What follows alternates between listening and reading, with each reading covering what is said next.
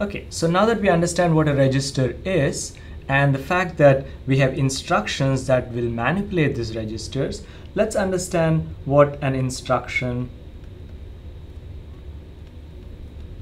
looks like. That is the format of an instruction. An instruction, we'll take a simple example, will have an operation. For example, I'm saying here I want to move something into a register, and in this particular case I want to move the number 100 into the register R0. Now an instruction like this can convey the purpose by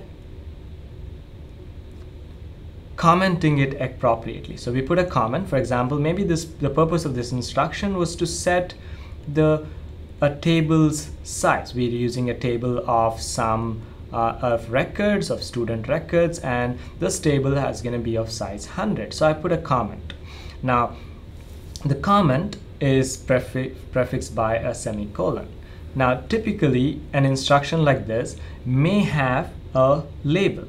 So for example, this is an initialization, so I have a label. So to review our instruction then, we say that instruction has an opcode,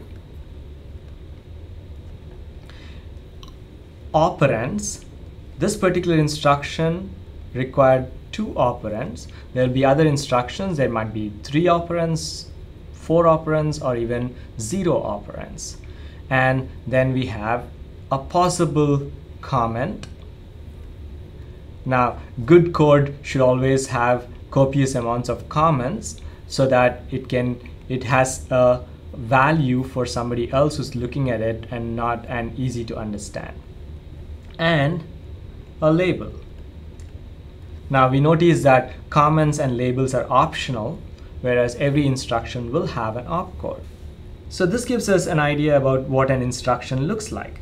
Let's look at some of the kinds of operations that we perform. The kinds of operations can be broadly classified into 4 categories. The first category is, and by far the most important category, is memory access.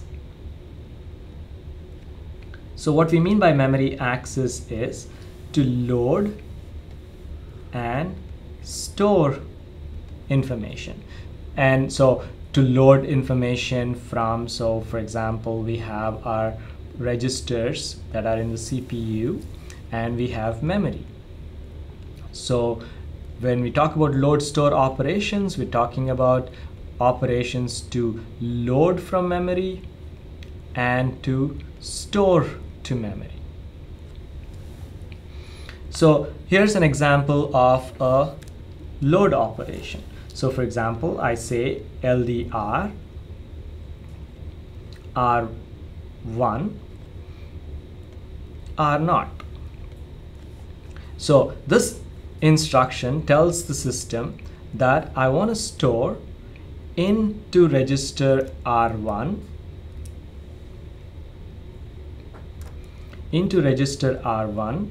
I want to store the contents of memory. So there's an address here. We're saying that it holds an address.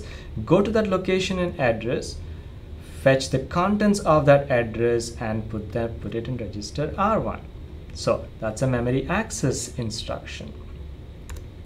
The second instruction, obviously we want to do some work on these things that we bring into registers.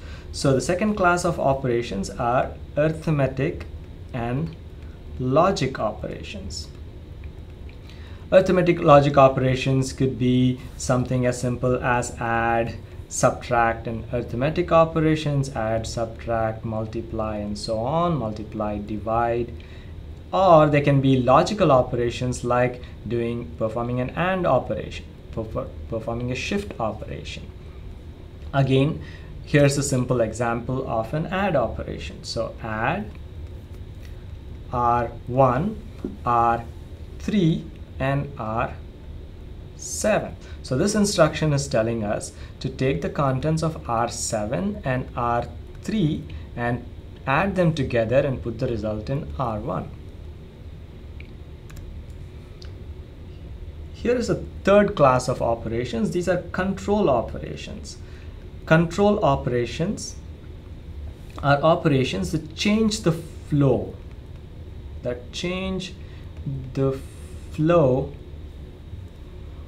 of code. What we mean by change the flow of code is we sometimes in our program will branch from one location to another location, or we may call a subroutine. Here's a simple example of a flow instruction, a control instruction. A branch equal to a label which is equal.